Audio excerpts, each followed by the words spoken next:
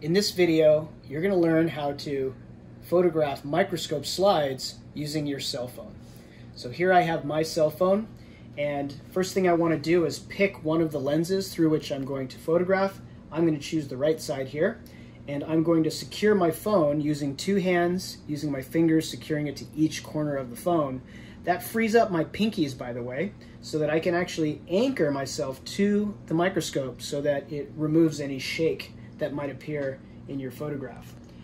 Now, if I hold the camera away, you'll notice that I can still see the light source coming through the eyepiece. And if I move the phone around, you'll notice that the light actually moves too. I want to try and move it so that the light is right in the middle. Now, once I have it centered in the middle, I'm going to start to move my phone closer to the eyepiece and try and keep that light centered.